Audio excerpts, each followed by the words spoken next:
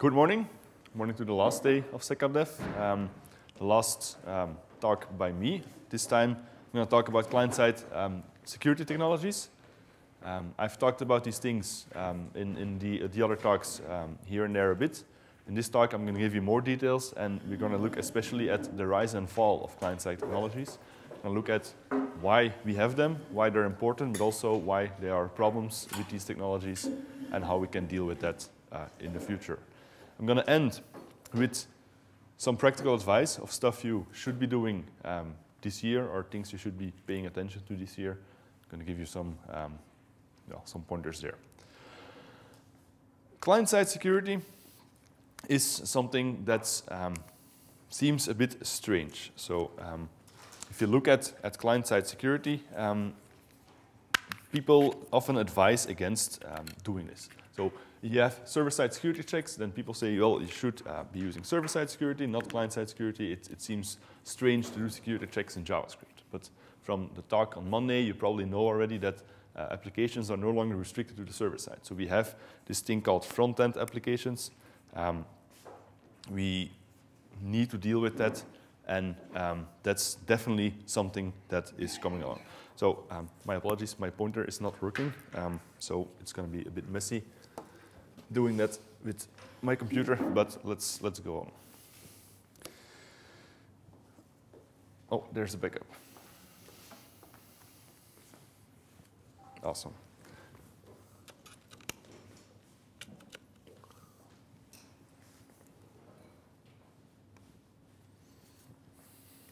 All right, thanks for the backup pointer. So let's get started and let's talk about front-end security.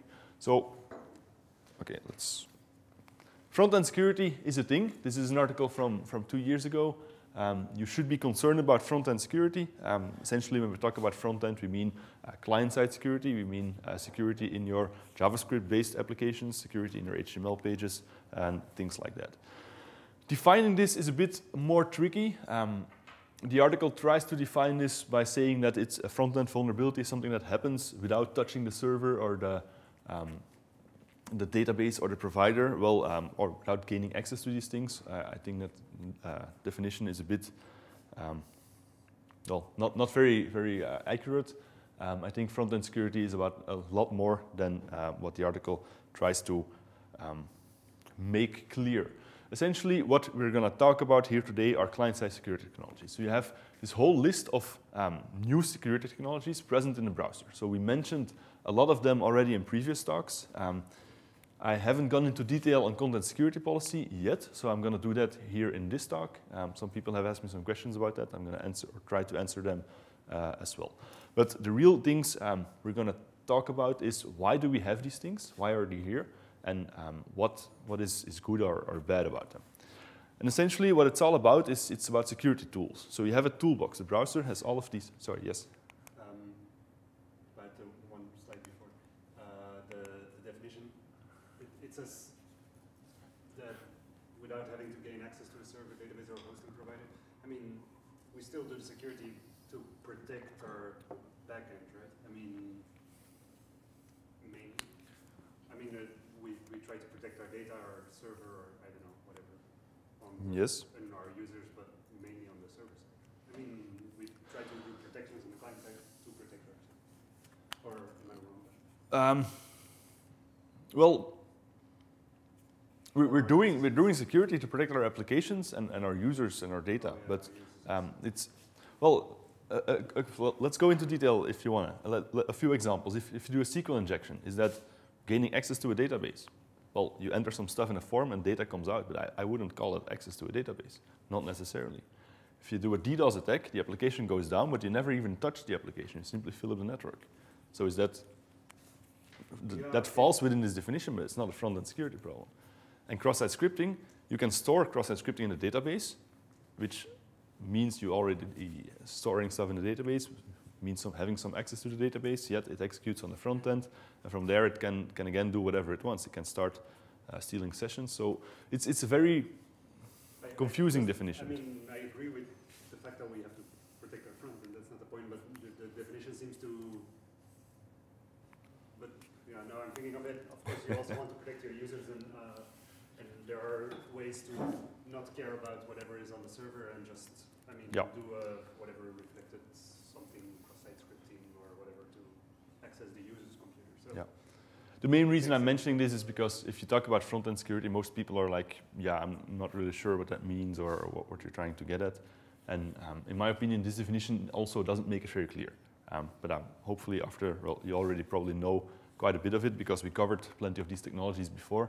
So this is what, to me, front-end security is about. It's about building a front-end application, much like you build a back-end application, using best practices, using things like separation of privilege and those things to actually embed security principles right in the application. So front-end security is more than simply coding some JavaScript. It's actually building an application, and that's where we are at today. And that requires knowledge of technologies like this. That's essentially what it comes down to. Because these things are the tools that you have in the browser. And very much like a carpenter shop, you need to know how to use these tools. You can mess around with them and probably hurt yourself if you're not careful, which actually happens with browser security as well. But you need to know how to use them. And if you look at tools like this, they evolve over time. So they add security guards to tools. They make sure that it becomes more difficult to cut off your hand if you're cutting some wood. So actually, with browser security, they do very similar things. And that's what I'm going to talk about here today. So by now, you're here. You have had a full week of secappdev. You're probably convinced that security is quite important and that you should start doing it. The real question is, where do you get started? With front-end security, there's so many things to care about. Jim talked about stealing OAuth tokens. I talked about cross-site scripting in Angular applications. It's a mess, essentially. And it's very difficult to focus your efforts, especially if you're a bit behind on the security track and you're still like, okay, we were stuck in the old ages and we want to build new and secure applications, but we have no idea how to do that. So if you look at other areas, for instance, HTTPS, deploying HTTPS, doing it good, how would you do that? Where do you start? What tools do you use to see whether you're doing a good job? Anybody? SSL Labs, yes, the SSL server test. This thing gives you a score. If it's lower than an A+, you're probably not doing a very good job. Well, A is also acceptable, but B and below means that you definitely have security problems. It means that you need to start fixing your setup. And this thing has been awesome for deploying or improving your HTTPS deployments. It does, if you don't know it, it's the SSL Labs server test, SSL server test. It simply scans your server, does all of these tests, and gives you a score based on that. And then if you scroll down, I haven't included the full details, if you scroll down, for everything it tested, it says what it found, and it gives you some practical advice on how to improve it. For example, if you have SSL version 3 enabled, it will give you a very bad grade because it's vulnerable to the poodle attack. And you get this whole explanation why this is a problem. And if you want, they have some practical advice on how to disable SSL version 3 as well. And this is very, very good. In my opinion, this is one of the major drivers behind the deployment of HTTPS today. We have a similar thing for security headers, which is a lot of security technologies in the browser. This is called securityheaders.io. You can enter your website, it scans you, and it gives you some kind of grade. If you look at it in more detail, you get an A. This is a security headers website itself. You get an A, and it says like, okay, you have CSP and public key pinning and HSTS and X-frame options and blah, blah, blah. You have all of them. Check, check, check. Boom, you get an A. If you have less, then you get obviously a lower score. This is very much based on the HTTPS, the SSL server test. So it's essentially the same concept, but for security headers. And Mozilla recently launched the Observatory. And the Observatory does something very similar. It does a bit more tests, include third-party tests software as well. And if I scan my website, I get a B+, with an 80 out of 100, which is, well, it doesn't seem very good, but trust me, it's actually quite okay. And they give you some recommended changes, like apparently my CSP policy is not very good, so I should improve my CSP policy. And I'll go into that in 2 seconds. So these things seem very, very awesome, right? It's like the SSL server test, but they do it for security technologies, and they help you build better applications. So first of all, they're absolutely important for awareness. Giving people a grade-based evaluation of your website is the biggest motivator to start improving security. If you go to your manager and you show him and you show an F, he's like, oh my God, this is bad. We should fix this. And for the banks, the SSL server, Belgian banks actually had this with the SSL server test. There was this guy who wrote a blog post. He simply ran the server test on all Belgian banks, and the scores were bad. He wrote a blog post about it, and all of a sudden, the banks started improving their HTTPS deployments, simply because of the reputation damage. Somebody's starting to write. It's not even relevant what they write, because the media will make whatever they want from it. It's like, oh my God, Belgian banks are absurdly insecure. Yeah, sure, in a certain context and with a certain nuance, but that's not what people read, and that's not how it happens. So, very strong motivator. If you look at, this is the results from an unnamed Belgian bank for security headers. So you scan the website and you get this. So essentially they're doing quite a good job, right? They have a lot of security headers enabled, except for public key pinning. I'm going to go into detail on that, and this refer policy, which is like a week old. So that's okay that they don't have that. It's also, in my opinion, not the most important one. But if you look more closely at the results, these are the results from these headers that they have enabled. And just take a look at it and try to figure out what it means. And then think about whether they actually deserve a B or not.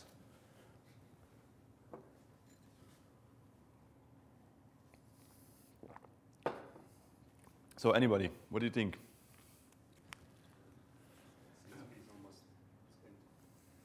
Yeah, that's a good observation. CSP is empty, and actually says the same as this header. So, well, these are all CSP, so because it used to be a development header. So this one is essentially, this falls away. XFO is actually quite okay, and these ones are okay as well, and strict transport security. But this it results in kind of a gaming of the system, because CSP, well, you can enable kind of a useless directive there, yet the headers test says, great, you have CSP, awesome. Here's your check, and this leads to inflated scores simply because of reputation damage, again. And this is also an inherent problem of these tests. How would you evaluate a CSP policy? I talked about CSP before, so the people who were in the talk, how would you evaluate whether a CSP policy is actually secure? That's immensely difficult, right? It highly depends on the application. It depends on what kind of attack vectors there are. And that's what makes, in my opinion, these scanners a bit more dangerous than the SSL server test. SSL, HTTPS, is largely independent of your application. The only thing that matters is the kind of clients you need to support. And that's may have an influence on your score. If you need to support old clients, you will score lower on the SSL server test. For example, Facebook doesn't score very high because they want to support everyone. So that's a conscious decision. But here, it's a lot more complicated. And that's essentially part of the topic of this talk. So for example, on my website, I get this very scary warning about CSP that I have unsafe inline, which is definitely not good, and I should fix that. So I'm going to talk a bit about why unsafe inline is there. It's less of a problem than you might think, but it shows you that it's inherently difficult to evaluate such a policy against all these kinds of rules. So again, awareness, definitely very important, and I agree with the fact that these things will help in improving security, but people will essentially always game the system. Yeah. Sorry if I interrupt too much, but so what do you do on your website? I mean, for an A+, I think you can still have TLS 1 and 1.1. Do you support these? And I mean, I suppose Facebook does this. I suppose they have TLS 1.0 and stuff like that to support all browsers. But the main problem there seems to me is Android 4.3 or something like that. They still need TLS 1. Okay, so you're talking about SSL server test now, right? Yeah. Yeah, the main drivers for an A+, you need to disable the old SSL. That's one thing. I think TLS 1 is okay, but the most important thing there is the cipher suites. Yeah. And if you enable things like RC4, you're done. You're never going to get higher than a B, I think, or even a C. Yet there are many clients that don't support anything else. So Facebook's opinion is, in all aspects, like we're going to try to make it as secure as possible for the modern world. But they support Facebook in Africa, in the Philippines, in countries where they actually have very old mobile devices, and all they do is they have Facebook. That's everything. That's the only thing they do on these devices. There's been a survey in these countries to ask people, do you use Facebook and do you use the internet? And more people use Facebook than the internet because they simply, they don't see it like the way we see it. They see it like this is Facebook, and they don't have this huge internet where they do whatever we do online. And that's one of the reasons that Facebook is so determined to keep supporting these things. That's why the whole SHA-1 certificate story, where they are no longer accepted by browsers, was a fundamental problem for Facebook. They were very much against that, and they, together with Cloudflare, they actually worked out a solution to keep supporting SHA-1 certificates in some kind of a legacy mode. So that all comes into play if you're a major player like Facebook. Well, would you say that you can just switch off TLS 1 and 1.1? I mean, do you? I mean, for your website? That's a very good question. It's like you configure it and... switch it off, No, I disable SSL version 3. I think SSL 1.0 is still enabled because it's essentially okay. The strength of your well, the attacks against. I mean, the attacks are less. Yeah, but the attacks you're talking about against SHA-1 and RC4 are essentially part of specific cipher suites, which you can disable independently of TLS 1.1 or 1.2 or whatever. Yeah, but in TLS 1 and 1.1 you don't have SHA-2 anyway, so you need SHA-1 cipher suites. I mean, there are not really attacks on it, but I would like to get rid of them anyway. But yeah. Okay, but we can talk more about that offline if you want. We can scan my website and see what comes out of it. I don't remember by heart. It's been a while since I've given a training on that, so I don't remember the exact settings. Okay, but these security scanners, especially for client-side security technologies, again, awareness very important. But if you look at what the results are, you get all of these questions like, how do you know if you want to deploy this, whether you got it right? The security scanner won't tell you. With the SSL server test, it probably will tell you like, dude, what the hell? You're still supporting ciphers that should have been gone 5 years ago. Here, if you enable your CSP with like a void policy, the thing still says, great job, buddy. Keep doing it. How do you know you covered it all? If the scanner doesn't cover it, you don't either. So this is just to show you that, that these things are not a holy grail when it comes down to front-end security. The real answer is knowledge. And I keep repeating this because it's so very important. If you don't know what these things do, if you don't know or understand how they work, it's going to be very hard to actually configure them in a secure way and get any guarantees from your application. But the good thing is you guys are here. So that's essentially step number one. So this was the introduction. In the middle part of my presentation here, I want to give you some case studies. So we're going to look at, I think, 4 specific technologies. I'm not going to go into full details on how they work. I've covered most of that in previous sessions, except CSP. I'm going to go into real detail there because I haven't done that yet. I'm going to give you a quick overview of what it does, what the goal is, and then we're going to talk about very specific problems that have popped up since these technologies have been introduced. The first one. By the way, if you have any questions, again, feel free to interrupt me. We're going to have some interesting discussions about that if that's relevant. So the first one is strict transport security. Well, maybe a good question first. Does everybody know what this thing does? Who doesn't? No, I see some people nodding no. Okay, so that's fine. Let me introduce that in one slide. There's a lot more detail in that than what I'm going to show here. If you want to know more about that, come talk to me or watch one of the recordings in a couple of weeks when it's online. Well, actually, no, it's not recorded. I did this during the hands-on, so there's no recording of that. That's fine. For the video, you can always invite me to come talk about that in your company. So that's okay. Essentially, what HSTS does, the goal of HSTS is when you have a website deployed over HTTPS, it's going to help you avoid that anybody still goes to the HTTP version inadvertently. And this is important because if you're on an unprotected network, like the network here, somebody might intercept this first HTTP request, which will actually result in a redirect to the HTTPS version of the website. That's what it comes down in a nutshell. It works like this. You have a browser and you have a server.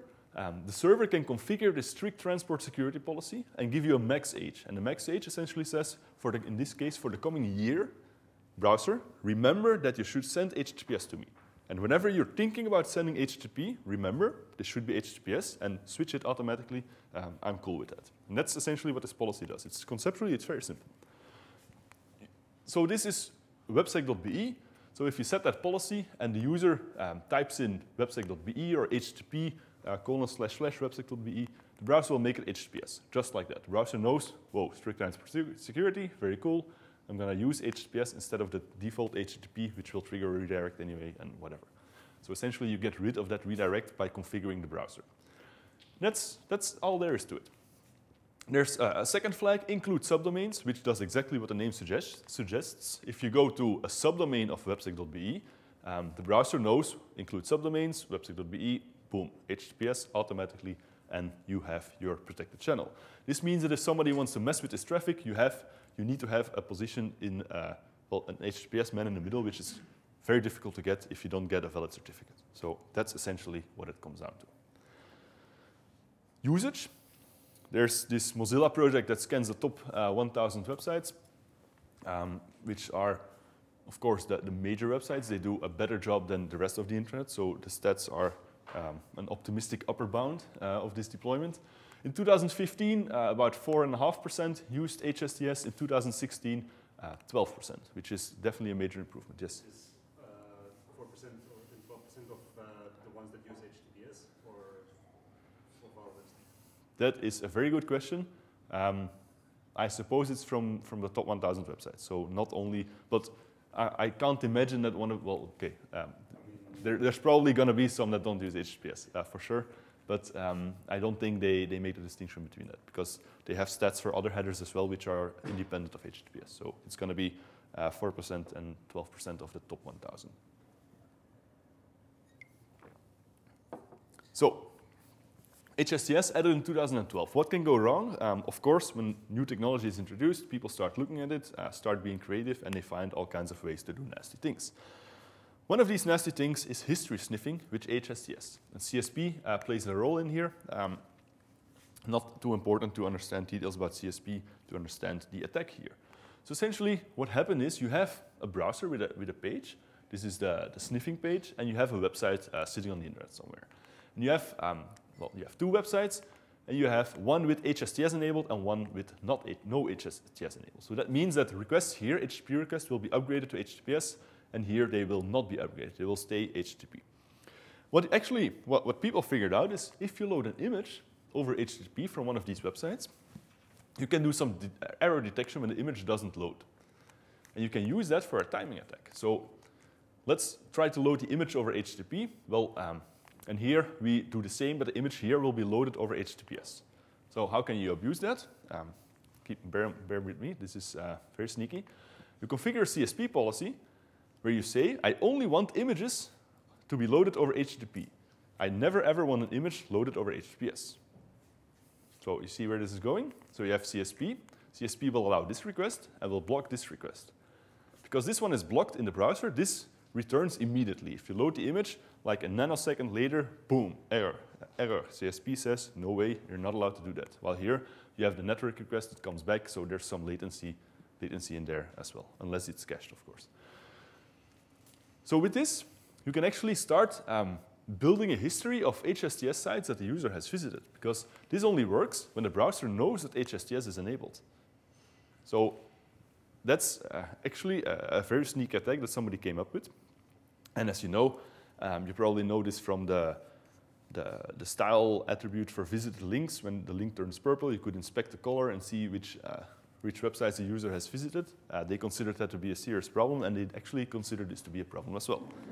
So this is one very nasty attack using HSTS to steal information from the user's history. This is called Sniffly. The tool is available on GitHub. You can find it here. And essentially, it simply tries this on 100 or 500 websites with HSTS enabled, and they see whatever comes back, and they know, okay, this user has been there, and there. The problem is these kind of attacks are a bit inherent to the way HSTS works, so it's very hard to prevent this from happening. The thing they did for now, so the people reported this to Chrome, and the people from Google are also working on the spec for CSP, so they actually decided that it doesn't make sense for CSP to lock your CSP policy to insecure resources only. So they actually said, well, this is kind of nonsensical on the modern web where we want everything to be HTTPS. So if you do this as a whitelist, they actually, when an HTTPS request comes along, they actually allow that to go through as well. So essentially, a whitelist for HTTP only becomes this instead. So this is a kind of a workaround. The people from the tool found other ways to attack or to carry out the same attack as well. So it's not entirely gone, but it's better. Yes? I'm not sure that I understand the threat model that this attack is in. So does the attacker have to have access to the user account in order to run the browser as that particular user? Absolutely not. The only thing you need to be able to do, you need to visit a page under control of the attacker. Because at this page, the attacker simply starts, well, the attacker sets a CSP policy. You can do that from a meta tag, so that's easy to do. The attacker can start injecting images and simply watch the timings, and that's it. So in general, this is, for instance, I can load this on my blog, and if all of you go get the slides there, I can see which HSCS sites you have been visiting. That's the threat model. Anybody else? So, wonderful technologies, but of course on the web it's never that easy. It always becomes messy somehow. A second problem with HSTS requires me to explain a bit more about how it works. So this thing works very good. So once you have configured this policy, you get the protection that you want. But the first time you go to this website, you don't know yet whether it supports HSTS. The website has to configure this on the first response. So the first request, if you go to this website and you don't know, you don't type HTTPS explicitly, the first request will be HTTP, meaning that it can still be attacked. This is called a trust on first use issue, which is very common in these kinds of protection mechanisms. So there's a solution for that, and the solution is preloading.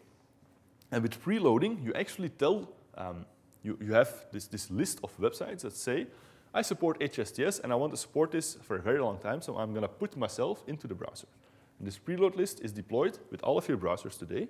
So all of your browsers have a hard-coded list of websites that have vouched to use HSTS. It's a messy mechanism, I agree, but it works for now. So you can register yourself, you can be put on the list, and from then on, you are preloaded by default, and the browser knows from the very first request that you want to use HTTPS. To be able to be put on the list, you need to opt into this mechanism. They don't want to simply allow everybody to start putting sites on that list, because that will become very problematic. If I put your website on there and you don't support HTTPS or don't support all pages over HTTPS, you're in trouble. Yes? Is that similar to what HTTPS everywhere does? Yes, exactly. So this mechanism is the by design mechanism to allow behavior like HTTPS everywhere. Okay. Very good question. A bit of history. These kinds of attacks were discovered in the mid-2000s. Some guy, Moxie Marlinspike, wrote the tool set to actually carry them out automatically in 2008, if I'm not mistaken. And HSTS was only proposed it was only implemented in browsers in 2012. So until then, there was no protection against these kind of attacks. So tools like Force HTTPS and HTTPS Everywhere and whatever, these browser add-ons actually try to mimic this behavior, absolutely. So this thing achieves the same, but now it's under control of the server instead of under control of the user. Okay. So to be put on the list, you need to consent to it. You need to add this preload flag to your header. Otherwise, anybody can add any website to this preload list, which is definitely not a good situation to be in. It turns out, sorry, no? Yeah. I didn't cross that, sorry. Okay. But you can put anything. Yeah, so, wait, let me skip to the next slide first.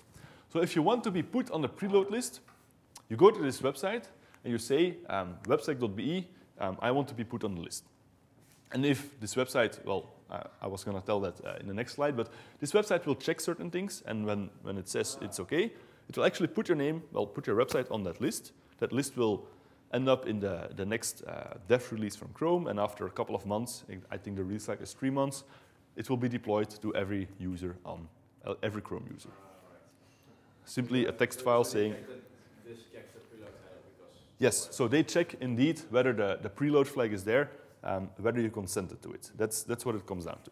So when you specify a header, they check whether your max age is long enough, for example. If you set it to 1 day, they're like, yeah, with all due respect, but that's not useful, so we're not going to add you to the list anyway.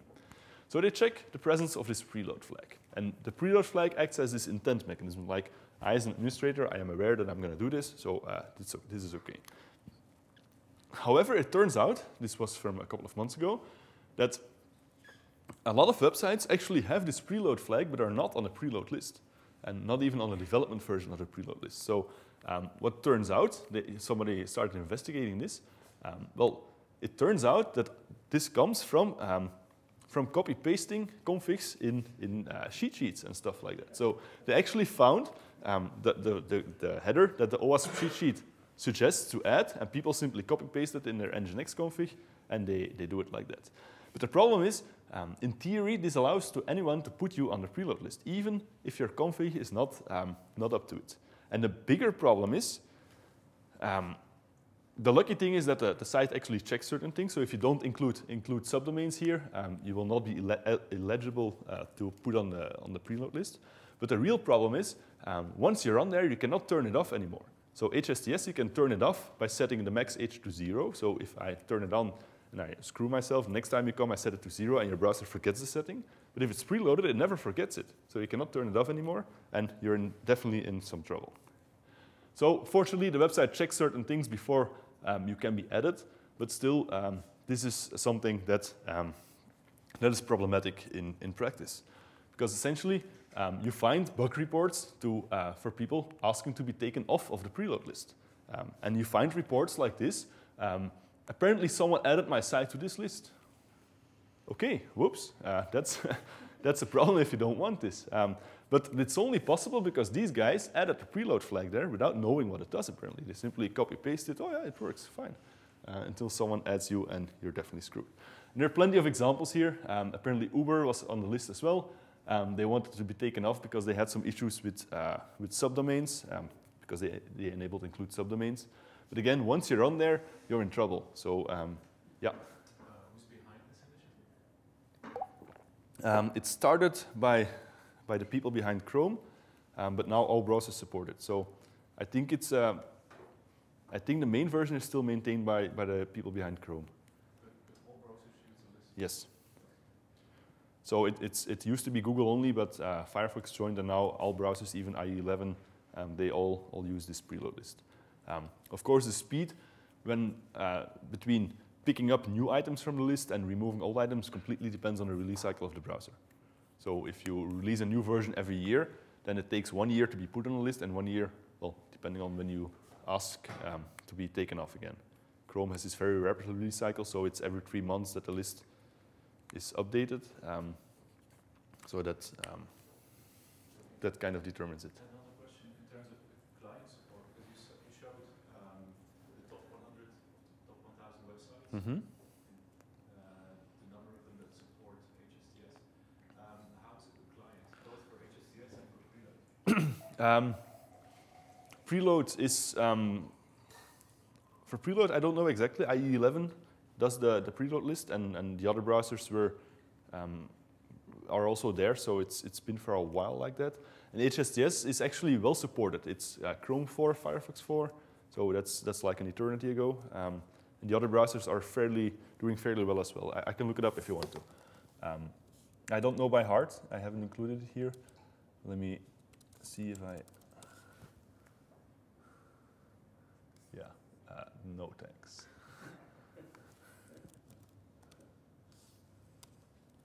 So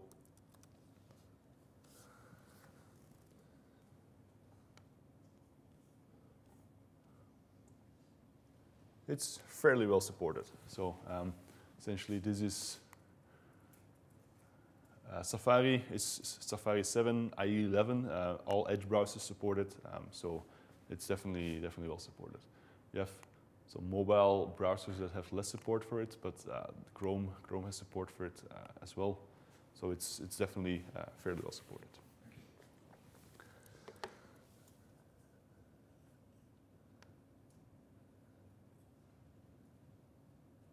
All right. So, problems, Uber had one, and this is even the most serious one. This is someone who turned it on. Somebody convinced him to enable HSTS. It wasn't me, I promise. But apparently his ads were blocked because of mixed content issues, and he wanted to disable that again. And the Chrome team was like, yeah, with all due respect, it's going to take about 3 months. Yeah. So it happens. So some practical advice up front: if you want to enable preload, run HSTS without preload for a while and see what happens. You can always disable it when you're running it yourself. And if you're okay with it after half a year, maybe then it's time to be added to the preload list. But don't make very quick decisions here because it's hard to turn them back. Any questions? All right. I was scared that most of you would know all of the details, but it's good that there are these questions, so it's interesting. Second one, public key pinning. It's again in the space of HTTPS. Maybe this is probably the most serious case of how things can take a turn for the worst. But let me explain what public key pinning is first, before we go on with the problems. Public key pinning is all about this. This is somebody I think it's in Iran, who went to Google. And Google, well, these countries, they like to man-in-the-middle connections from their citizens to see what they're doing, because they don't like you having Gmail, and they want to see what mails you're sending, because they want to make sure you adhere to what they think is a sensible user policy. So whatever, they try to man-in-the-middle as much as possible from these connections. Google didn't like this very much. They don't like people sitting in between them and their users. So what they actually did is they control Chrome and they control Gmail. So they actually hard-coded the keys for Gmail in Chrome. So they said whenever you initiate a connection with Gmail or with google.com, the connection should use these keys. If you see something else, this is not okay, and it should give an SSL warning, which is essentially what you get here. So you connected to google.com. The certificate was invalid. It was actually valid, but not according to Chrome. Chrome simply says, not the right key. I'm going to throw this nasty error. And the guy posted this on Google forums, and they started investigating what was going on. And they asked him to post some details about the SSL certificate, and this is what came out. So he posted this certificate. It's for start.google.com, which is already a bit fishy, and it came from DigiNotar. By now, you may remember that DigiNotar is this Dutch CA, was this Dutch CA, who didn't know very much about security, apparently, and they got hacked, and somebody actually generated a certificate for Google services, which was being used in the wild. So this is how public key pinning started. Google simply did it themselves for their own services to detect these kind of things and to prevent it from happening. Yeah. Isn't this undermining the trust that we put in CS? If Google starts putting themselves on the list, I mean it's certificate pinning, but well, yeah, in this case, it's actually a countermeasure to well, it's an augmentation to the trust we put in CAs. We trust way too many CAs. Your browser trusts 300 of them from all over the world, Chinese ones. And there's no restriction on which CA can sign what. No, sure, right. And that's one of the problems. With that too, but the fact that Google starts putting, okay, we have to trust Google anyway. Yeah, but they do it for their own stuff. It's not like they're gonna pin the certificates for your website or my website if I would be important enough. So they're doing it for their own stuff, and I think that's quite okay. So I don't see that much of a problem with that. Anyway, this is how this started. So that's what key pinning is about. And this turned into something which is called HTTP public key pinning. And essentially it's the same mechanism, but of course with a configuration header. So you can set this header from your website. You can say public key pins, remember this for this number of seconds, and these are the keys that I want to use. If you see something else, that's not okay. Very much like HSTS, it's meant to be used in combination, by the way. This allows you to prevent somebody from getting a valid certificate for your website and man-in-the-middling HTTPS connections using that.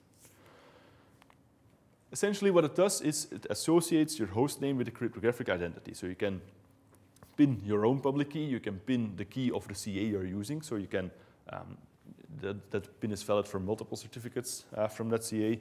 So you can decide at what level you want to lock this down, because you have to choose between being very specific and being a bit more resilient and having some freedom in which keys you want to use. I can show you a quick schematic of how this works. So you have a server with a certain public key, and you have a browser. If you make a connection, the server will send you a valid certificate, so you need to have a valid connection before the key pinning works. And he sends you a key pin, and the key pin will be stored in the browser. When you go to the website again, you get a valid certificate. The browser will check the key in this certificate against the pins here. And if it matches, everything is fine. If it doesn't match, you get an error. And this means that if somebody, an attacker, sets up a fake server for your web shop with his own key, because of course he cannot steal your key. If he can do that, it's a whole different story.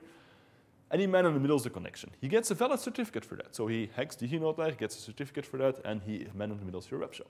At that point, the browser will verify that certificate, verify the key associated with that, but this key will not match this pin. So the browser will say, no, this is not okay.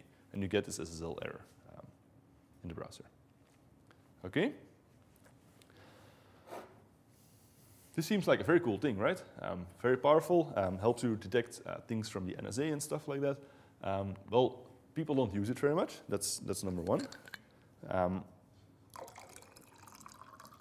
And you also see this downward trend. This is not a mistake. So people didn't use it before, and even less people use it today. One of the reasons is this. Public key pinning is very, very powerful. Smashing Magazine actually used it, and they also shot themselves in the foot, and they barely survived. So essentially, what happened here is they managed to knock their site offline for 4 days because they rotated their pins without really thinking it through, or without really understanding how it worked. And actually, to be honest, many people were surprised that this happened, and many people didn't think of this up front either. So even people very intimate with public key pinning were like, oh, right, that's definitely a problem. And the only thing they did is they had these pins. They pinned a certain key. Then the certificate was about to expire, so they generated a new key, a new certificate, and they pinned a new key. But they pinned it for a year, meaning that if you went to the website, before the rotation started, you never got a new pin, and after expiration, of course, you could not connect to it because you didn't have the new pin for the new certificate. So essentially, a lot of users could not connect anymore. They managed to recover from this because they found their old key in a backup somewhere, and they were able to get a new certificate with the old key. So you can, you don't need to generate a new key to get a new certificate. You can use an old key. So they get a new certificate for the old key, which still matched the pin, and they were able to reset the mechanism through that. But it's very dangerous. This is a very powerful mechanism. Unlike HSTS, works on any valid HTTPS connection, so that's a lot less dangerous. But this one, if you get it wrong, it's game over, essentially. If they wouldn't have their old key, if it would be revoked, if they would have deleted it or whatever, they would have a lot of users who would be unable to connect for the coming year, which is kind of serious. The max age is just fixed from the moment that someone receives the header the first time, right? So how do you do that? So you have to change the max age depending on the closer you get to your... That would be one way, yes. Another way is you should always pin a backup key, always. When you start pinning, one of the first things you should do is generate a key, print it out, put it in a safe, and make sure that nobody can touch that.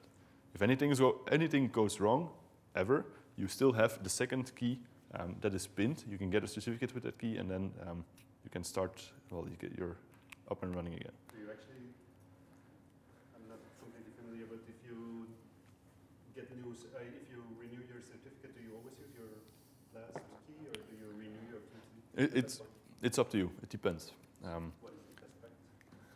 Depends on the lifetime of the certificate. So if you have very short-lived certificates, it doesn't hurt to reuse your key. If you have a certificate for 5 years, then it's probably not a very good idea to keep reusing the same key for cryptanalysis and whatnot.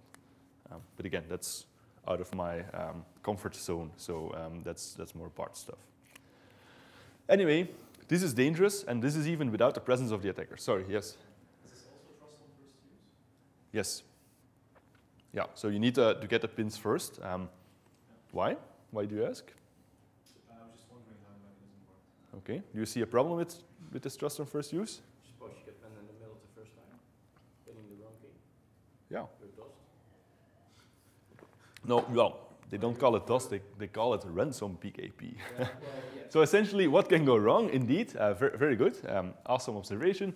If you go the first time to the attacker can set his own PIN stored by the browser. And the next time you go to your legitimate web shop, the browser says, no, this is not the right key. And this is essentially something that, again, people thought of after the thing was deployed, and they were like, yeah, that's a problem. And they call it actually ransom PKP, because you can do that. Well, you can do this with 2 pins. One pin to pin the current key, to lock the user out of the legitimate website, and the second pin is the ransom pin. So the second pin is the one you sell to the website to regain their users. So this is, yeah, you laugh at this, but if this happens to you, this is not funny.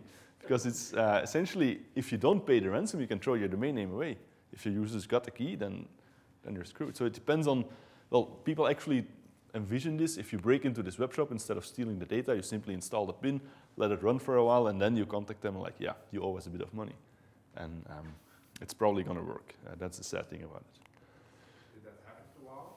Did it happen, or is it theoretical? I'm not aware of actual cases. This is people cooked this up for a Black Hat presentation. Maybe they tried it out. I don't know, but I'm not aware of actual cases where this happened. I don't think our victims would be keen to advertise the fact that it happened. Yeah, that's also true. Yeah. On the other hand, if it's a large enough website, it will end up in the media within, well, milliseconds, I think. Yeah, because it becomes. It becomes a problem really quickly, right? Yeah. Unless the people that have the ransom key can convince the owners of the domain ahead of time, yes. Yeah. Yeah, it depends on how they set it up, because if they do that, of course, then they can also steal the lockout key. Well, they can get it from their own server. So it depends. It's messy, it's possible, but the main message here is HPKP is actually very, very dangerous. It's also the reason that things like security headers and the SSL server test are moving away from that. So they were considering of requiring HPKP for an A+ grade on the SSL server test, but they don't, and there are no plans to do that anymore, because they consider it to be something that's, well, I have a point about that. They consider that to be a problem for high-profile sites, things like WikiLeaks. They may want to deploy public key pinning. Your website, probably not. It protects against a very specific kind of attack, which requires a lot of capabilities to pull off. And in general, it's not going to be a problem for your website. That's what it comes down to.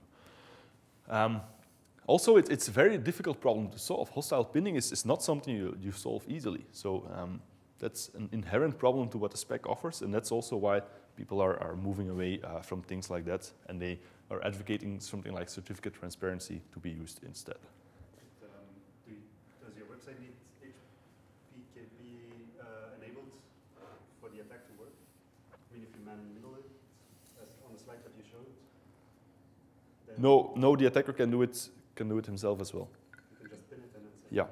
So the reason of course. So the reason they don't consider it to be mandatory is they don't want, well, it's the smashing magazine case essentially. They don't want people to shoot themselves in the foot, but a man in the middle can always enable it as well.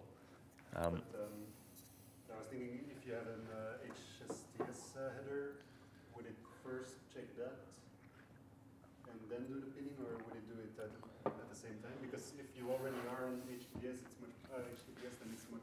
Yeah, exactly. So no, public key pinning requires a valid HTTPS connection, and when you have HSTS enabled, then it's going to force HTTPS anyway. And if that fails, pinning will not go through because the connection will simply be dropped. So the man in the middle, I mean, the attacker needs a valid set. Yeah, so if you have HSTS enabled already, then the attacker definitely needs a valid key anyway. Or you can break into your server and do it from there. You can simply configure the lockout pin, wait until enough users have it, and then pull it off from your server and then start asking you for money. Well, it depends on the site you're running there. Yeah, but in general, yes. All right. Case number 3, this is a short one, XSS protection.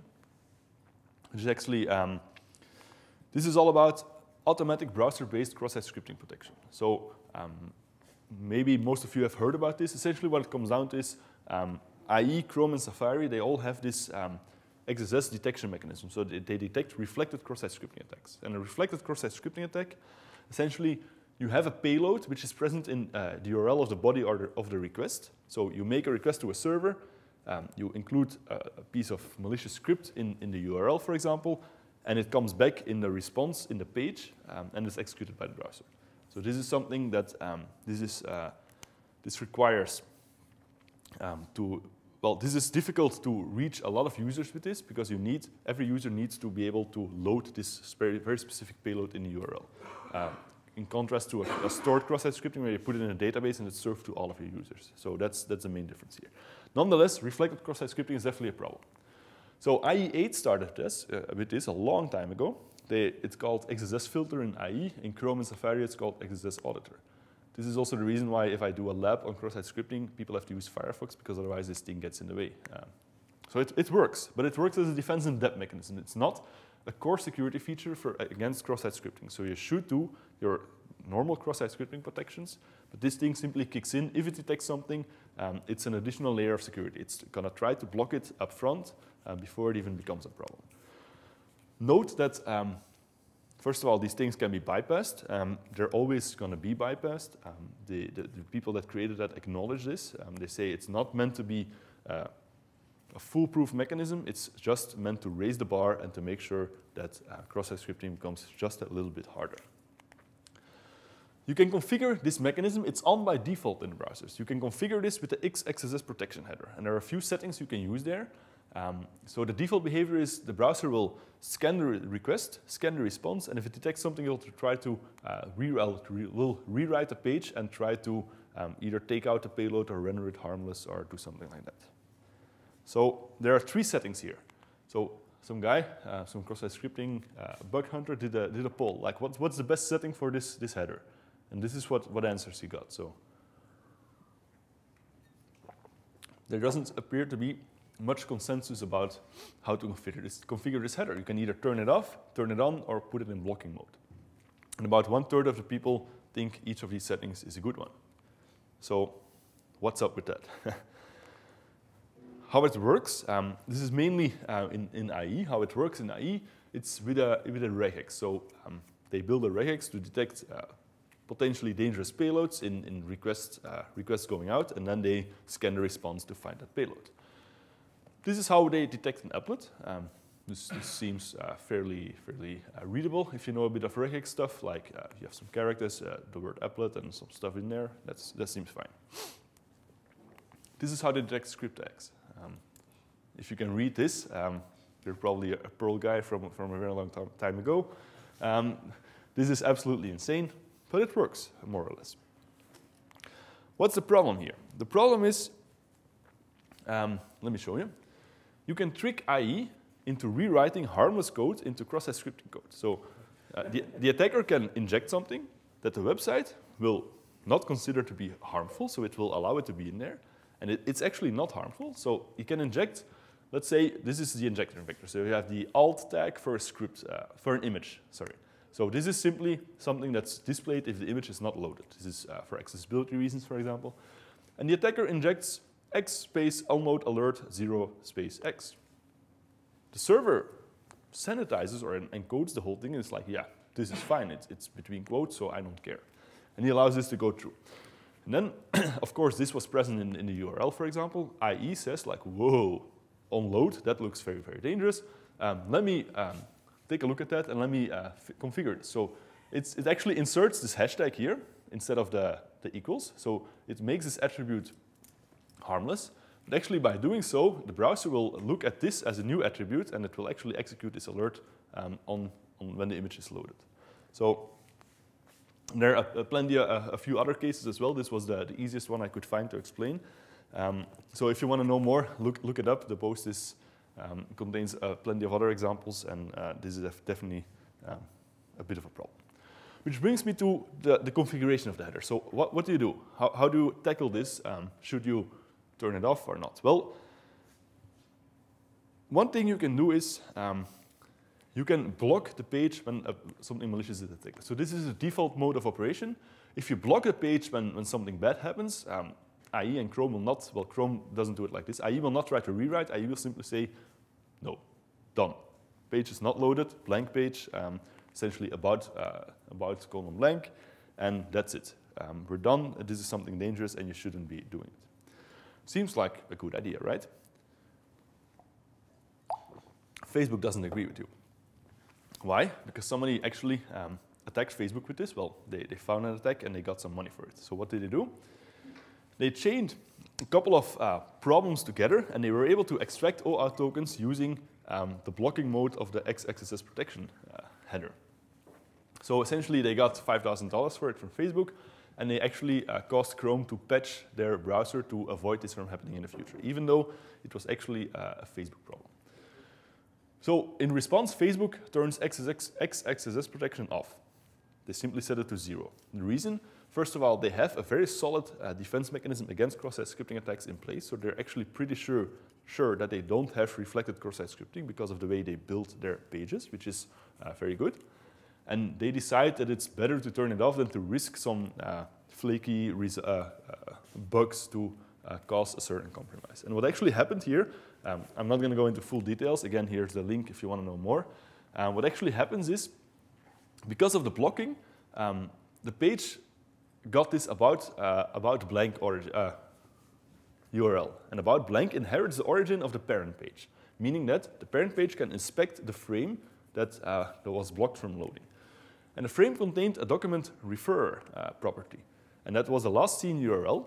But in this case, they were doing an OAuth flow. And as Jim said yesterday, OAuth flows have tokens in the URLs. So this URL all of a sudden contained user tokens for OAuth. So they could steal that and use that to access the user's account and get information from there. So this is the chaining of a lot of stuff together to actually abuse these features and get some sensitive information out of that. So Facebook turns it off. That's one thing. And Chrome, actually, when the page is blocked, Chrome now gives it a unique origin instead of simply about blank, and essentially solves this, this potential attack vector. So yes, client-side security is messy. So what's the best practice? What do you recommend? I'm coming to that in the conclusion, but essentially, in most cases, blocking mode is fine. So setting it to one block is okay. If you're absolutely sure, well, it's better to depend on the protection than to fear this very exotic attack that might be possible. That's my opinion. Unless you're absolutely sure that you don't have reflected cross-site scripting, then you can turn it off as well. But it depends. It depends. For example, Dropbox, they're also pretty sure that they don't suffer from that. So they actually, it has to do with the way they build pages. They do escaping up front. And they're pretty sure that they cover everything because of the way they do it. And that's why you could choose to turn it off. That brings me, yeah, I'm going to have to pee after the talk. But if you talk about drinking, it's kind of important. So that brings me to the fourth case study, content security policy. This is actually the most extensive one. I may have to pick up the speed a bit if I want to get through it, but that's going to be fine. So who here has heard of content security policy? Okay, most of you. Who here understands what it does? All right. I see a couple of you. One of the guys was in my training, so that's a good thing. So CSP it's very complex. It's been through various versions in a very short time. So I'm going to walk you through the process. I'm going to walk you through version 1 until version 3 where we are now. And I'm going to explain to you why they changed it and why these changes are actually important. To be honest, the latest version is actually quite good. They got rid of a lot of complicated stuff, and they actually made it very elegant, in my opinion. What is CSP about? CSP is about content security policy. In the first and foremost goal is to be a second layer of defense against cross-site scripting. So with CSP, again, you have all of these dangerous scripts in your page. You have some script here, some script here, script here, and script here. if I ask you which scripts belong there and which don't, you would be able to answer this, more or less, right? This is not so difficult, like, a script in a header, probably not very good. On click, that looks certainly looks fine. Some evil.com hackme.js, probably you don't want to load that either. But a browser doesn't know. A browser has no idea. If you give this page to a browser, he's like, yeah, I've seen a lot of stuff. I'm absolutely not sure whether this is something a normal user would not do or a normal developer would not do. Believe me, it happens. So CSP is actually aimed at giving you control over what happens in your page. It's aimed at preventing stuff like this or stuff like these injections to do harm. And that's where it comes from. It came from a research paper from Mozilla. It's actually an idea that has been floating around before that. So has been an idea for a while. But in 2010, people actually came up with a formal definition of what CSP is and an implementation in Firefox back then. So what is CSP? Like I said, it's defense in depth against injection attacks, not a replacement for your XSS mitigation techniques, very important. And what it does is it places two kinds of restrictions on a page. First of all, it removes dangerous features like inline scripts. I'm going to show you an example in the next slide. And it installs this whitelist to give you control over what resources can be loaded. It's very extensive. They added all kinds of stuff in there, which in my opinion is maybe not the best idea.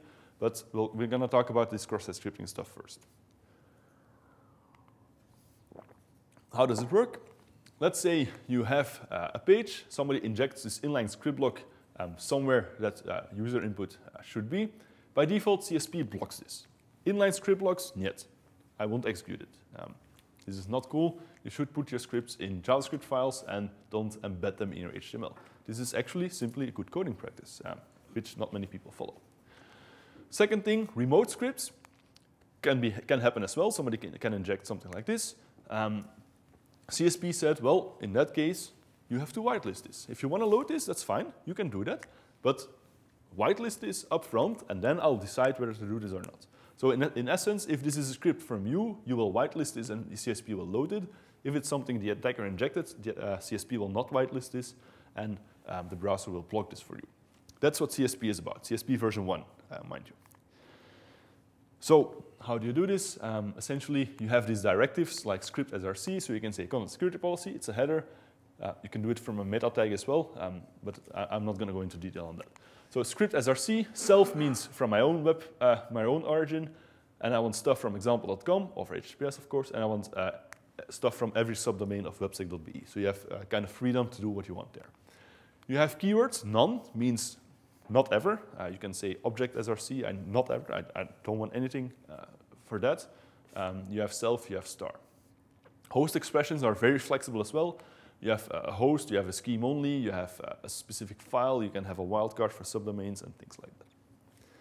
So if you have our code example from before, this is what would happen. So this thing would be kicked out. This is an attack, inline script block, gone.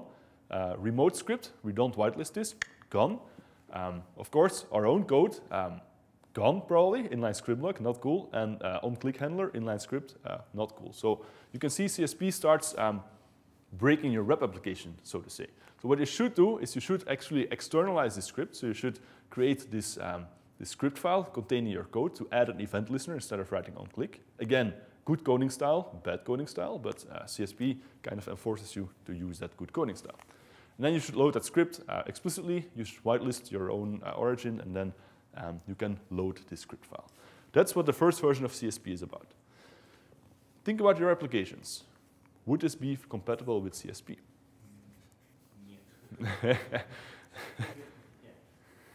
Yeah, exactly. How many web frameworks do not use this on-click injection? Generation in that case. Yeah, okay, true. But things like Angular do it differently, by the way. They don't write on-click, they add, well, they rewrite ng-click, and they actually do this in the background. So Angular is quite compatible with CSP. This is version 1. This is 2010. This was a research paper, and they said, we propose the use to do this. It actually came from something called content restrictions, which was floating around before. And they actually implemented this in the browser. Awesome. People were like, whoa, this is really powerful. This looks very good. Of course, browser support now, this is level 1, is across the board, so everybody supports this. And of course, people started looking at CSP. This is how it works in the academic community. You write a paper, people look at this, say like, oh, this is pretty cool, let's take a look, let's try it out. And then they're like, whoa, what?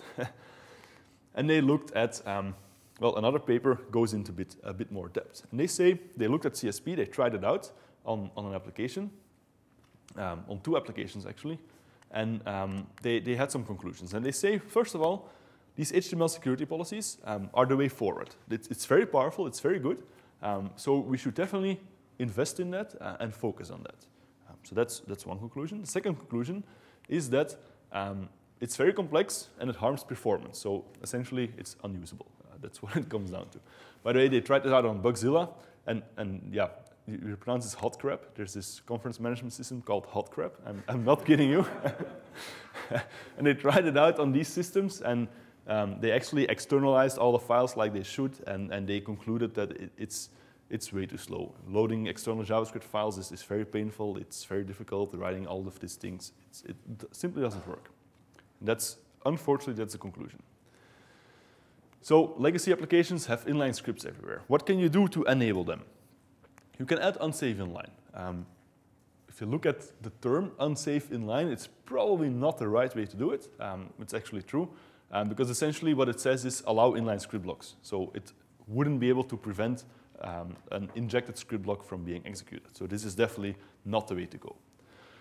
This paper actually led to CSP level 2. And in CSP level 2, they looked at the way, how can we re-enable inline scripts? Because a lot of people actually depend on it. They actually want the script to be loaded very fast and start executing very fast. They don't want an extra script load. So how can we re-enable that? Because this is definitely required if we want to make CSP work. And they came up with 2 things, hashes and nonces, which sounds more complicated than it is. Hashes. You can simply add a hash to your CSP policy. And the hash represents the hash from a script block. So if you want to load an inline script block, you can calculate the hash yourself. You can put the hash in your CSP policy. Chrome, when it encounters an inline script block, or Firefox or whatever, they will calculate the hash, check the CSP policy, and if it matches, they execute it. If it doesn't match, they don't execute it. This is the error you get. By the way, if you get an error, so if you have an inline script block, Chrome gives you the hash, so you don't have to calculate it yourself. You can simply copy-paste it from here into your CSP header, and you're done. This is actually very awesome. This means if an attacker injects something, the hash will not be in the CSP policy, and it will be blocked. If you do it as a developer, you can update your policy, and you can allow inline script blocks. Very cool. Bonus feature, if you enable hashes, unsafe inline gets ignored. Why is that important? That's backwards compatibility. So you can deploy a CSP level 2 policy with hashes, but if you have a browser that doesn't support it, it would break because it won't execute inline script blocks. So you can add unsafe inline for the older browser. It doesn't get protection, but it gets a working application, which is already a win, and the new browser gets this protection from hashes. Very, very, very useful. So in our example here, this would mean that we would add the script src, sha, whatever for this script block. Note that this thing is still disabled, so there's no way to re-enable that. That's essentially bad coding style they never ever want to support. So, excuse me, Philip. I'm a little late. You might start over. Sure. If you convince everybody that it's okay, then yes. Do your best. Thanks for messing up my recording, by the way. Was that? You just messed up your recording? Yeah. I was on a roll, man. That's what I do.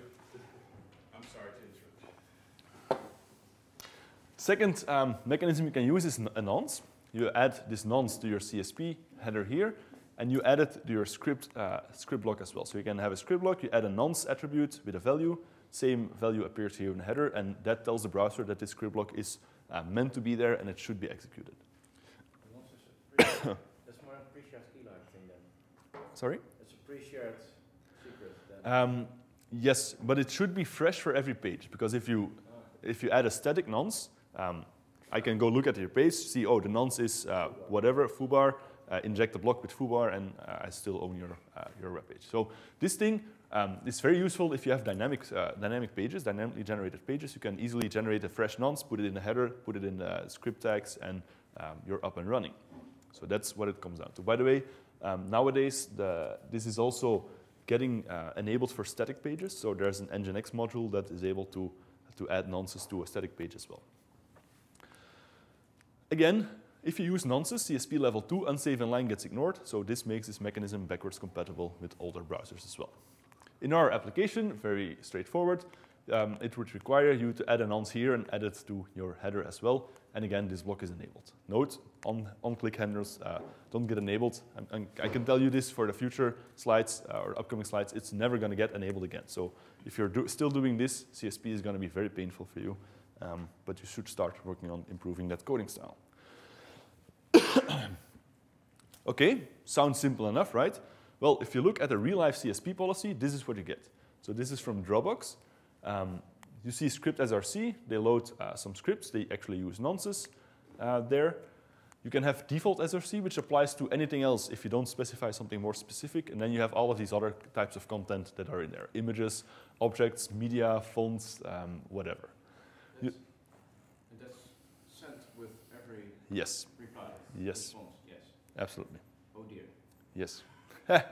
Actually, they have a very extensive series of blog posts about this. They actually do it quite well. So they spend a lot of time and effort in doing this, which is quite respectable. They took the time to blog about that as well.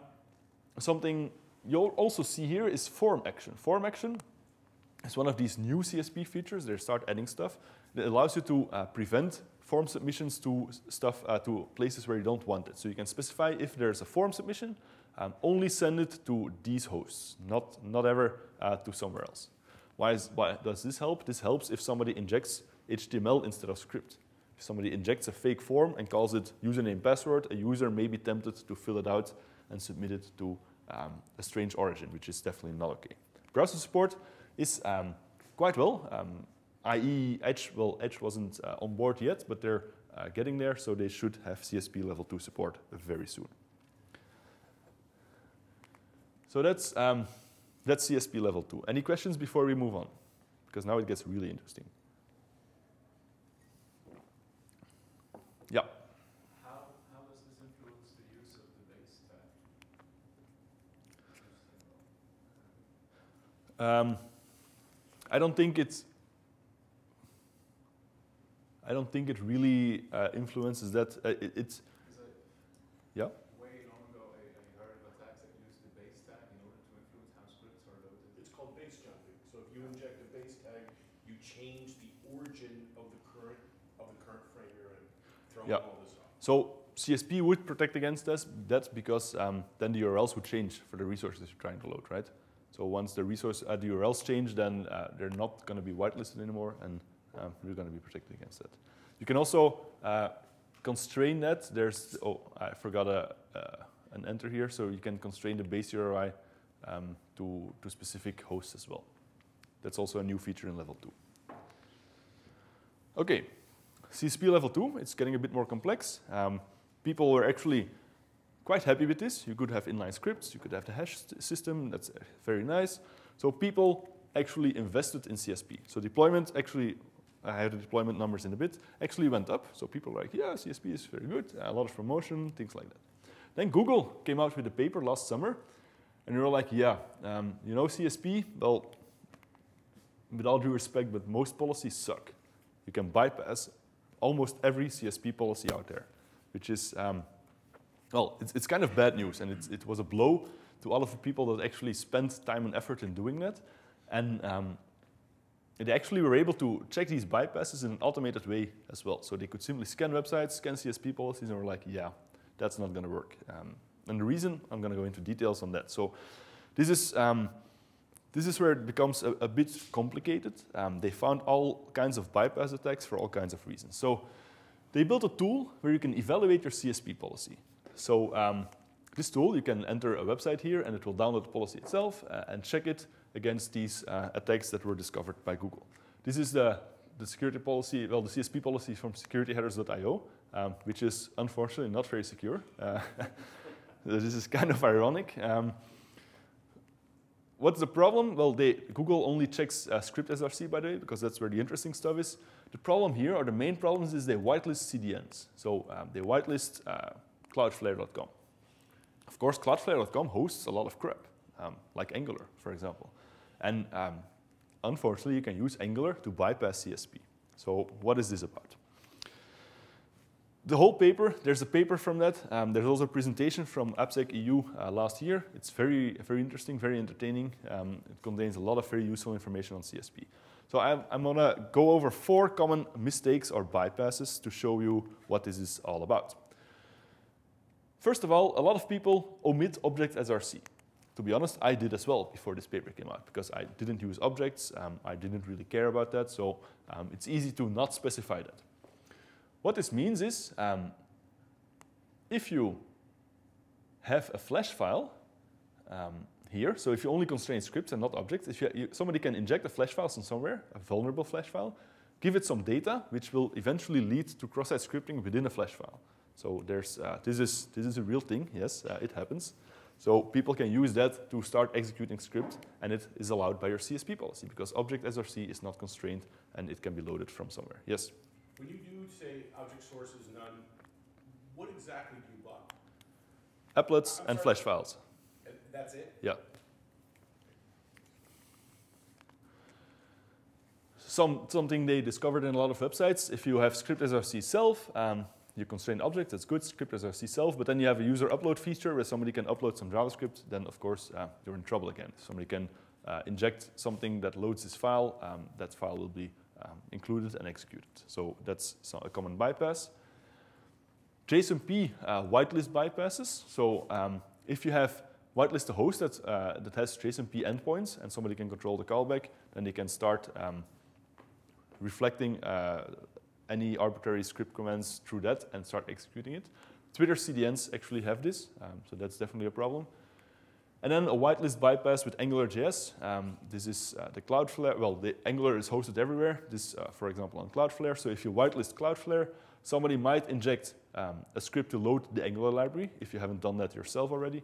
And then if he's able to inject something like this is not considered script code. This is a diff with an ng-click attribute, which doesn't mean very much. But if the user clicks this will be evaluated by Angular, which in turn results in script code being executed. Yes? Please stop me if I'm derailing you being on a roll here, but I have 2 questions if you don't mind. The first one, the second one, combining self with uploads, that's a bigger problem of allowing uploads into a public web accessible directory, right? Yeah, sure. It's a bigger anti-pattern, is that fair? Yeah, absolutely. And if you're doing that, you're allowing, you have much bigger problems than just a little script execution, I would dare say. That's usually a command injection vector, almost always. I upload a JSP. Yeah, okay, it depends if the web server is going to look there for executable files. But yeah, of course, sure. I'm with you. JSONP, is that a browser bug at this point? Is this something that browsers have tried to shut down in any way?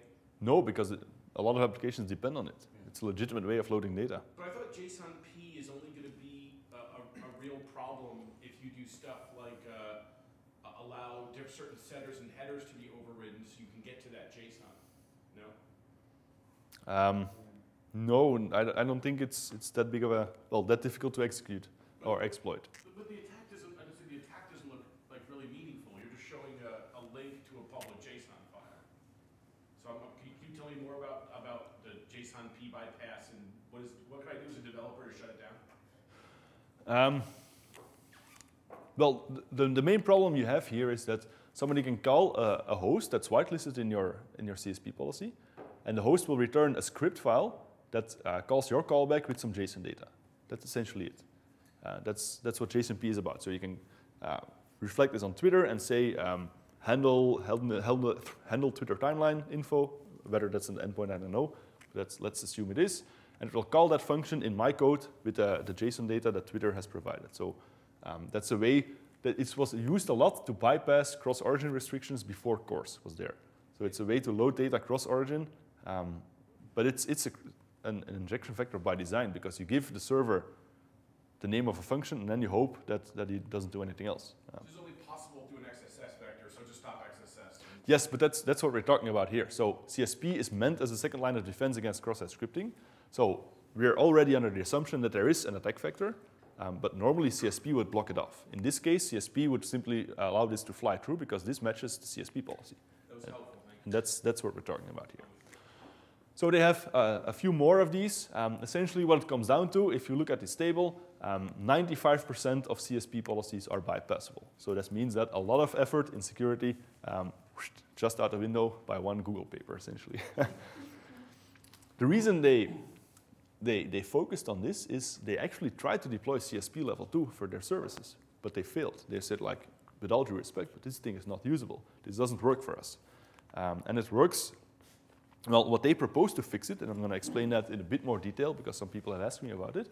So they tried this, it said that doesn't work, and then you have all of these bypasses. So let's do it in a different way. Let's use nonces. Get rid of the bypass and use nonces to whitelist script tags, which can be either remote or local. And then the second thing is enable strict dynamic. And strict dynamic is a new execution mode where you actually propagate the trust you already have in loaded scripts. So if you load a script from a server with strict dynamic, you basically tell the browser, let the script do whatever it wants. I trust it. And because of that, you actually get a lot of compatibility with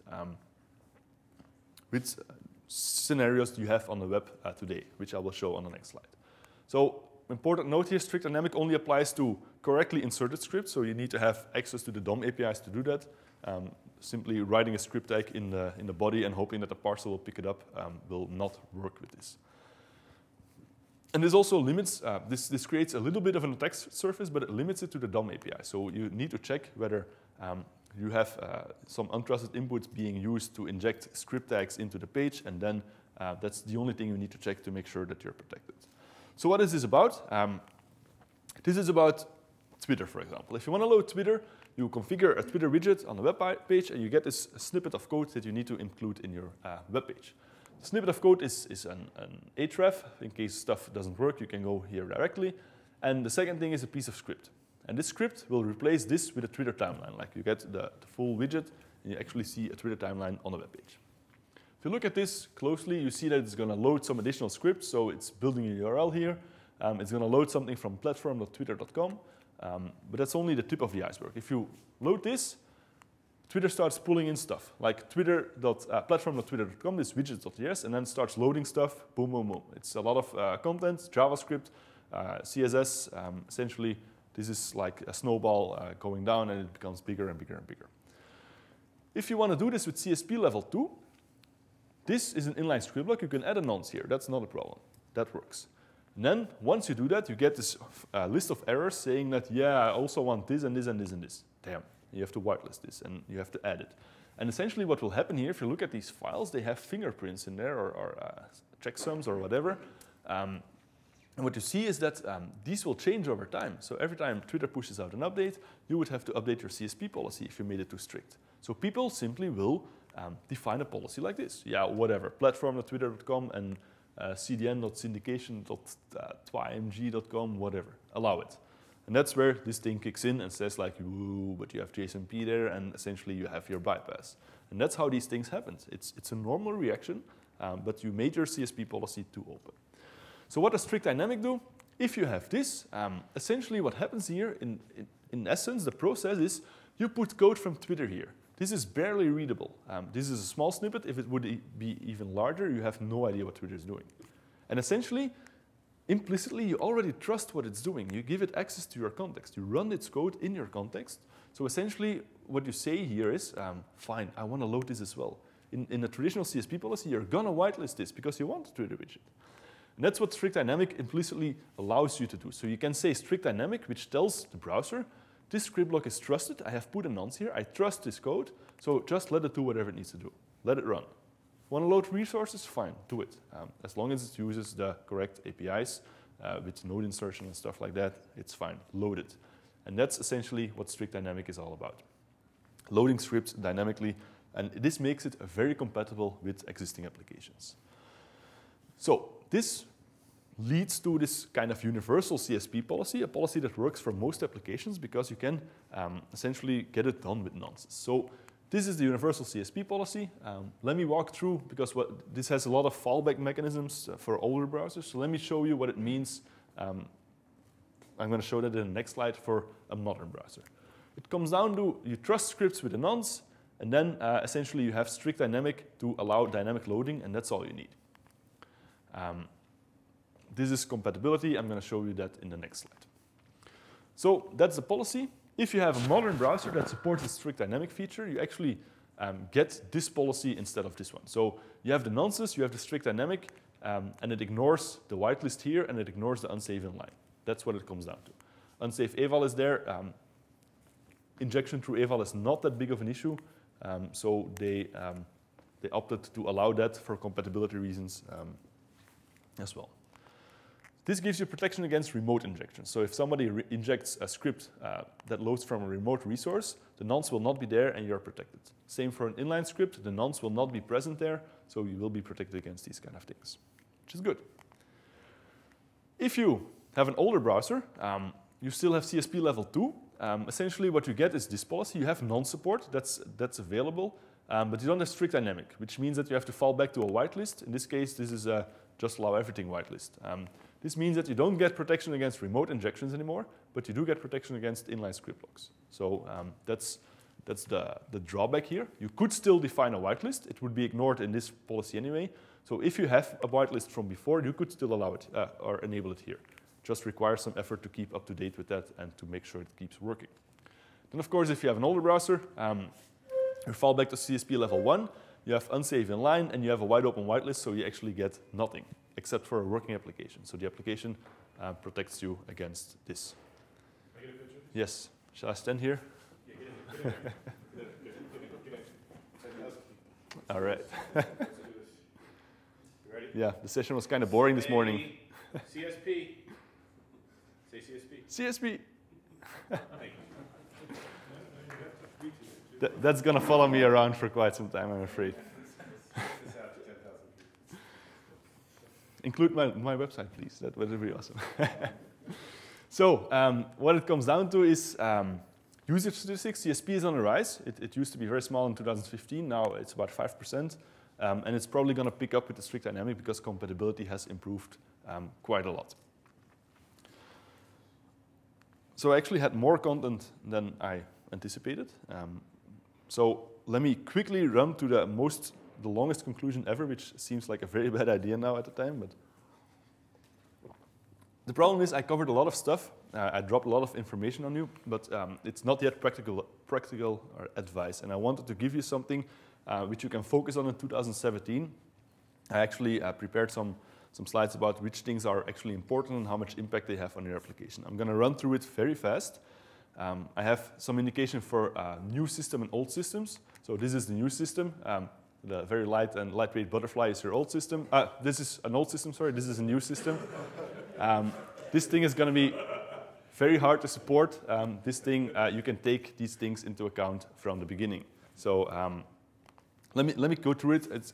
I'll keep it under 5 minutes. So HTTPS is a security baseline. No details here. You should be deploying everything over HTTPS, old or new, doesn't matter. And HSTS should definitely be important to work towards. Be careful with preload, like we covered. Run it in normal HSTS mode first. You get 99% of the protection in normal HSTS mode. It's just the first request that preload covers, which is less of an issue in most applications. HPKP, stay away from that. It's very dangerous unless you're running WikiLeaks, then you might want to think about deploying something like that. Impact is actually very low. You should be moving towards it anyway. Importance very high for both kinds of systems. So that's the main focus. If you want to do one thing in 2017, it's moving towards HTTPS, definitely. Second thing, protect your cookies. That's not something I talked about here. It's something I talked about in the previous talk. So this is kind of a summary for all the stuff I talked about in the previous days. Definitely very important. The basic stuff should be there, but you should also start thinking about cookie prefixes and the same site directive. So even if most of your users have a browser that doesn't support these new features, start doing it, make them future-proof. It's a small effort, very low impact, and definitely very important in today's web. Browser-based XSS protection, we talked about that. two options. Either turn it off, which is only recommended in very specific scenarios, so you should be running it in blocking mode. That's definitely the safest call. This is not your primary focus. So you should do this if you have covered all of your other XSS attack vectors. It's a defense in depth mechanism, not a primary defense, and not something you should be doing if you have other issues that need to be addressed first. Verify what you're letting in. This is essentially sub-resource integrity. Many CDNs are compatible, so start using that if you want to. If you have missed that, take a look at previous sessions when the recordings are online. It's definitely recommended. Very important, if you offer public libraries yourself, if you're making stuff that other people are using, make sure they can actually, well, you actually have the right course header so that people can use SRI for that as well. This is, well, in my opinion, for existing systems, moderately important because it's going to have some impact. So you have to find all the places you load scripts, you have to find these checksums and add them there as well. For new systems, this is definitely easy. You should do this from the get-go. Many build systems for things like Ember or Angular applications allow you to enable that with one line of config, so this is definitely something you should be doing. And then, of course, restrict what you are loading, what's loaded. This is a content security policy. I talked about that a lot, so not too much information there. Think about nonce hashes, make this very useful. Strict dynamic, also very, very powerful, so definitely do that. If you're an old system, this is going to have a lot of impact. Think about all the on-click stuff that's everywhere. That's going to be a real pain to do. But if a system is needs to be supported in the coming years, start working towards compliance. Start using this or deploy the right coding guidelines to get rid of this code, because you will need to support CSP in the future anyway. New features become part of CSP, are added to CSP, so you should definitely work towards supporting CSP. If it's not for the coming year, then do it for the future. Do it for in 2 years. But start working on that, because it's not going to get any better, essentially.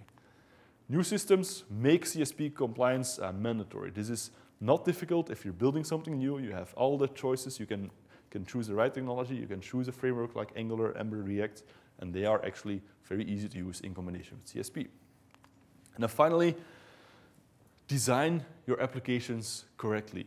Think about a front-end application like you do about a back-end application. You need something like an architecture. You need to think about this.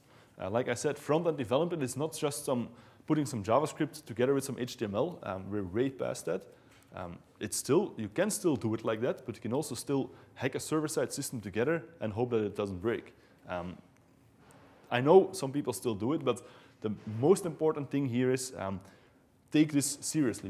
During the course, we covered a lot of additional stuff that supports this. Do threat modeling on your front-end applications. Think about that. Don't consider it to be like, yeah, whatever, it's some JavaScript and HTML. No, it has become a real application with real needs and requirements for a real architecture. Again, existing systems, this is going to be a real pain to do, but new systems, it's going to have some impact. I'm not going to lie to you. This is not as easy as simply forking something from GitHub and starting adding stuff to it. It requires some conscious effort, but it's definitely going to be worth it towards the future. That brings me to the conclusion. You need to put some effort in security. I'm going to go quickly through this. You have all of these tools available, but you need to learn how to handle them correctly. And you're not going to learn that if you don't start doing that. That doesn't mean that you should enable this without thinking on the biggest application you have, but it means that you should start, if you're not doing anything at all from these technologies, start with a small team. Start with a couple of people to figure out what does it mean to build CSP into this new application. Hey, we're building some small tool here. Let's make it compliant with these policies. Let's try to isolate certain things in a different context. Let's see what happens. And once you get experience with this, you can actually start building more and more secure applications.